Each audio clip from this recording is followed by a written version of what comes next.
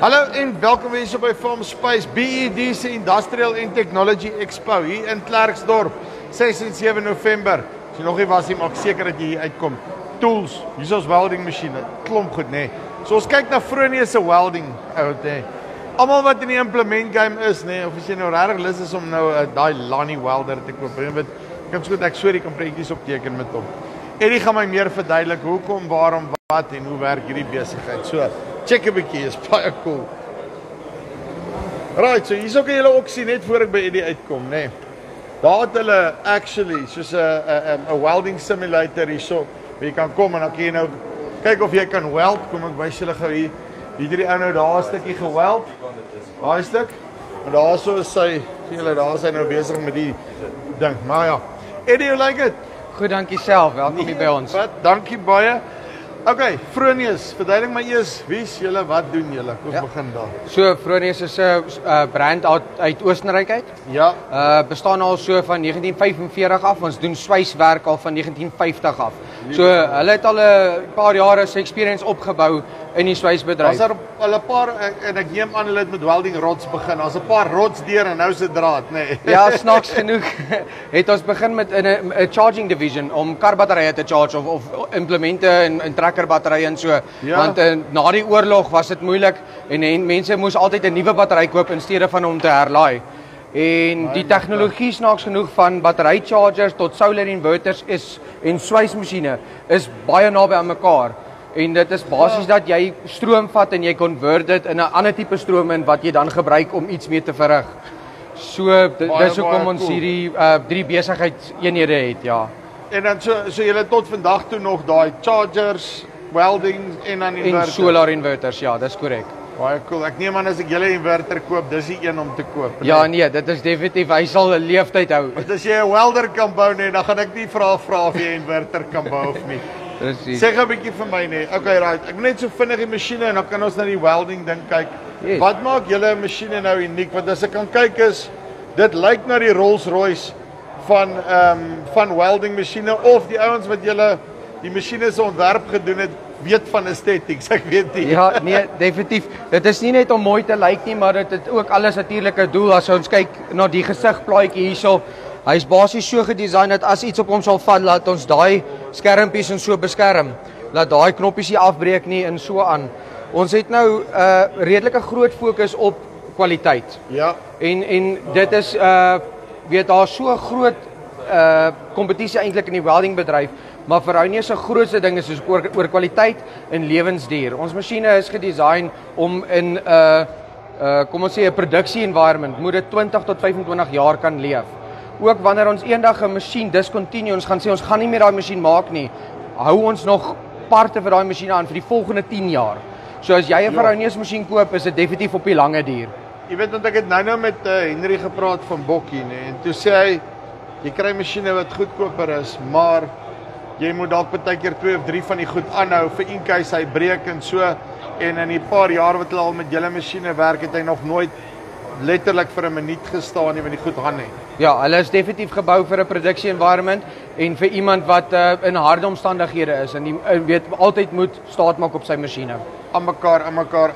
Nee, dit is presies. Dis julle tot die ding, tot die helmet lyk mooi. Okay. Ja, die helmet het 'n paar spesiale ding aan hom. Hierdie een het 'n airfilter wat hy dan nou lug sal filtreer. Die gefiltreerde lug word in die helmet ingeblaas bo in positiewe lug. Hy filtreer 98% van particulates. En dan ek dit nou nodig hê op 'n welder. Dit is nou basies vir mense wat swys, miskien 'n galvanized staal of so met daai fumes wat baie sleg is vir hom in te asem.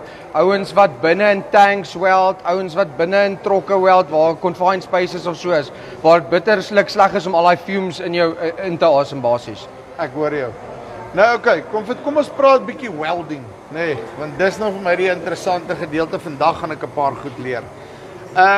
So 'n welder is obviously nie net 'n welder nie, né? Ja. Ek meen ek ken nou nog 'n oliebad welder en 'n TIG welder.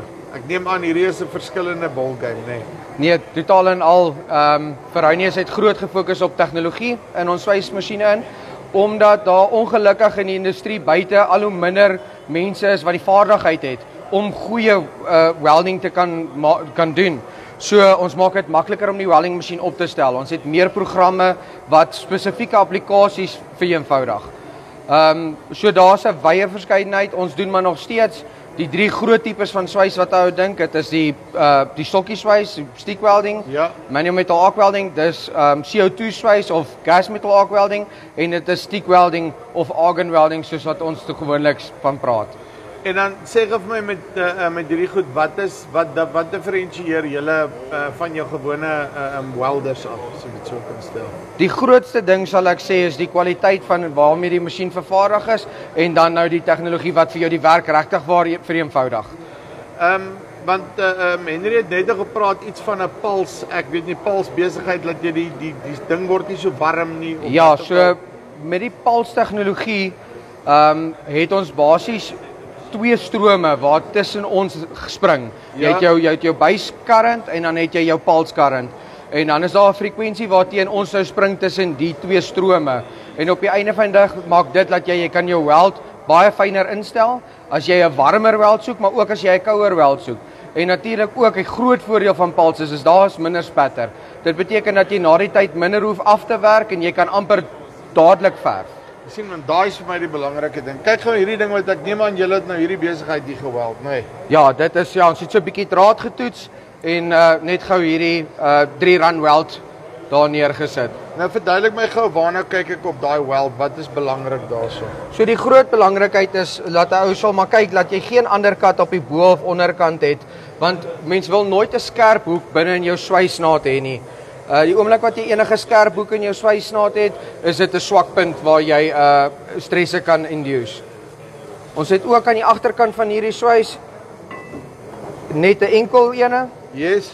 Wat ons met 'n synchropulse program geswys het wat dan basies nog 'n derde pulse current bysit wat jy dan nou kan beter beheer.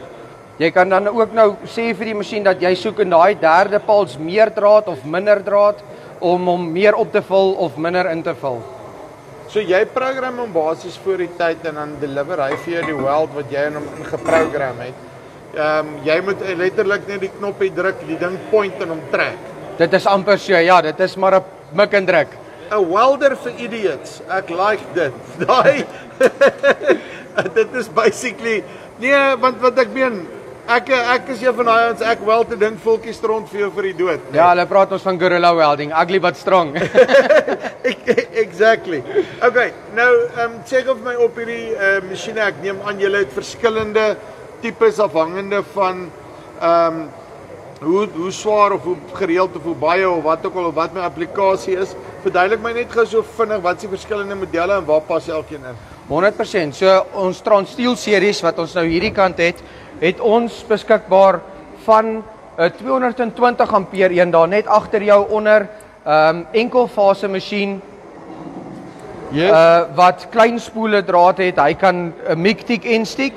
Dan gaan hy in daai selfe reeks na daai enetjie toe daar wat 'n 270 ampere masjien is wat nou al die 4-roller drive system het en hy kan enkelfase of 3-fase opgekoppel wees.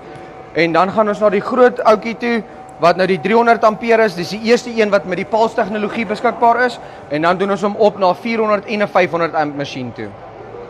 So hy kan deliver, né? Hy kan deliver. Wat ook al jou applikasie is, ons het die regte een vir jou.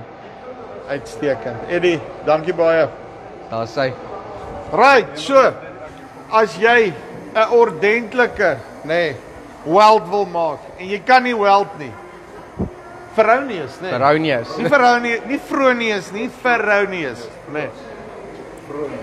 Fronius, sorry, ek was reg.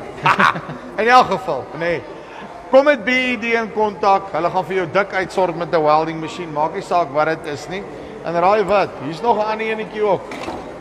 Sien ek kap hom sommer so. Hier's nog 'n battery een ook. Ons gaan nou oor hom praat. So, dis die van Farmspace af BED se Industrial and Technology Expo 2024 6 en 7 November as jy by Gereedskap is, kom hier uit. Dis die van Farmspace af. Tot volgende keer. Groete.